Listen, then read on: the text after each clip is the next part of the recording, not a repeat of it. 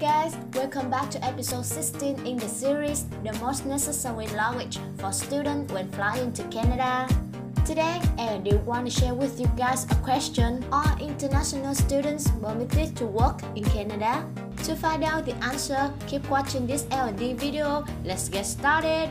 Các bạn ơi, Canada những năm gần đây thu hút đông đảo sinh viên Việt Nam cũng như là sinh viên quốc tế tới từ các quốc gia khác bởi chất lượng giáo dục đào tạo hàng đầu thế giới, chính trị ổn định, môi trường trong lành cùng chi phí học tập và sinh hoạt phải chăng. Và bên cạnh đó, các bạn du học sinh khi du học Canada thì mỗi bạn một hoàn cảnh riêng.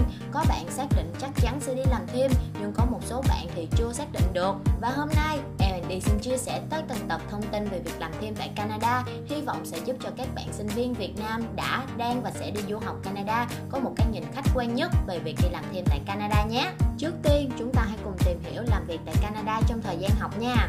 Và sau đây là điều kiện để có thể làm việc trong thời gian học. Thứ nhất, bạn là học sinh trung học toàn thời gian hoặc là sinh viên đang học cao đẳng đại học. Thứ hai, bạn đáp ứng đủ yêu cầu về độ tuổi tối thiểu ở tỉnh, vùng lãnh thổ nơi bạn làm việc. Và thứ ba, điều này cũng bao gồm cho những sinh viên bị khuyết tật về thể chất hoặc là cảm xúc. Đi làm thêm, du học sinh không chỉ có được thu nhập, giải quyết nhu cầu tài chính, hỗ trợ quá trình học tập. Bên cạnh đó, nó còn giúp cho du học sinh tăng thêm kỹ năng giao tiếp và trau dồi kinh nghiệm khi làm việc. Nhờ vậy, sau khi ra trường, cơ hội về nghề nghiệp càng tăng lên gấp bội. Cũng giống như các nước khác, du học sinh sẽ bị giới hạn thời gian làm thêm. Theo đó, sinh viên xin việc làm tại Canada chỉ được phép làm việc tối đa 20 giờ trên một tuần.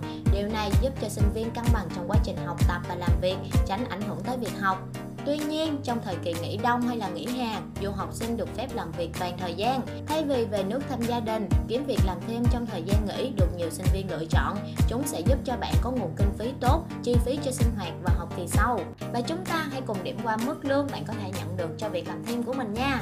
Đối với học sinh học trung học toàn thời gian, lương quy định tối thiểu là 15 đô Canada trên một giờ.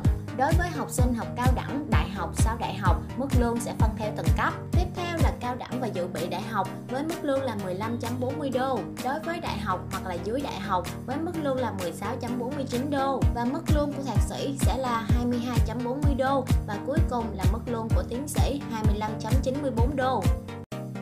That's the end of episode 16 today. Please watch episode 17 in the next video. I hope you guys enjoyed this video. Goodbye!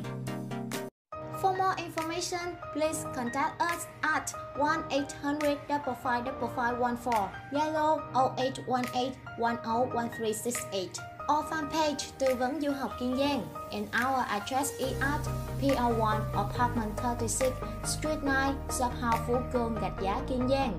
And branch address at 526 /27 Phạm Văn Đồng, Vinh Quốc, Thủ Đức City, Hồ Chí Minh City. Thank you everyone for watching this video of L&D. See you all in the next video.